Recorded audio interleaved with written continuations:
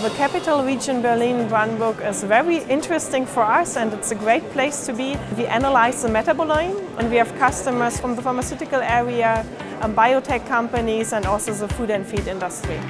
The Berlin-Brandenburg region is very important because we have quite a lot of the key players in that field of medicine, healthcare, pharmaceutical companies at one location in short proximity. That means you can easily walk to one player and go to the next player in one day without traveling quite a long time.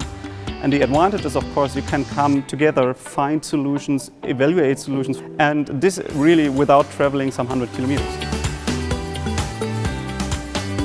We have a large number of pharmaceutical companies, also research-based pharmaceutical companies, who can then use this infrastructure to their advantage in their research programs.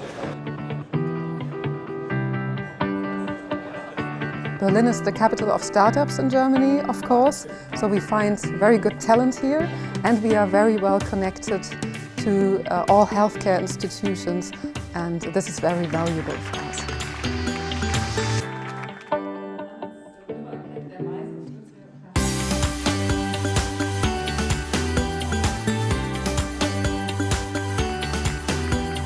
Berlin brings together international startup hubs in New York, Shanghai, Tel Aviv and other places. And we give young companies the chance to see the other markets and to learn how it is to make a business in China. And we are attracting a lot of young companies to Berlin on this way. Well, Berlin as a city is very versatile and offers a large ecosystem with regards to the talent we can acquire here to help us with our company to grow with access to venture capital, which we received here in Berlin as well. It's the place to be and to prosper and to achieve everything you want. This is Berlin. We have to find solutions, and I think we are in a very good way. We have calls for actions, we have the M8 declaration from Berlin, the World Trade Summit 16, and this shows into the future, and people like to come back because we achieved something. 90 different countries, 1,800 participants. It's a perfect match here in Berlin for the World Trade Summit. I think tonight we come together to celebrate our future, or well, to celebrate how it could look like.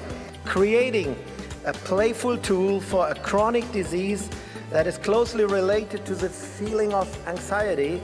What a great idea. Congratulations to your first prize.